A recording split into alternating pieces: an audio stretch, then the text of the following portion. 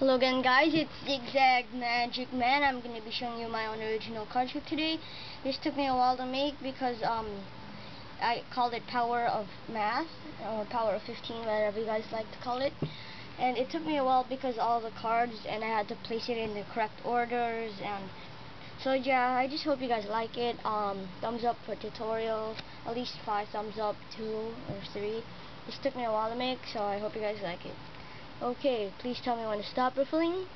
Stop right there. Okay, so your cards, your two selected cards will be the 9 of clubs and the 6 of spades. Those two together equal 15, so let's count 15 cards.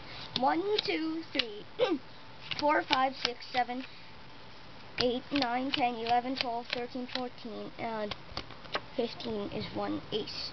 Okay, so 15 plus 1 equals 16. So 1, 2, 3, 4, 5, 6, 7, 8, 9, 10, 11, 12, 13, 14, 15, and 16. Well, that all equals up to 17 with the extra ace equals 1, 2. The ace equals 1, by the way. So it's 17. 1, 2, 3, 4, 5, 6, 7, 8, 9, 10, 11, 12, 13, 14, 15, 16, and we have 17 right there. And they have one last ace, which is an ace. Okay, so let's gather all these cards up and place it right here. Okay, let's just pile it up.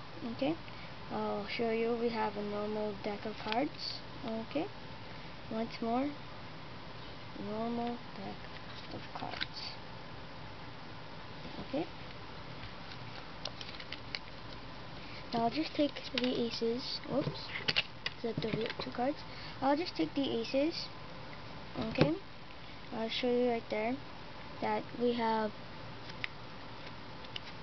an ace of hearts, ace of clubs, ace of spades, and an ace of diamonds. Okay, well, I'll just flip it around and place it on top of the deck like so, and just like that, and just with a little rub of your cards, those top 4 cards, 1, 2, 3, 4, turn into the 4 kings.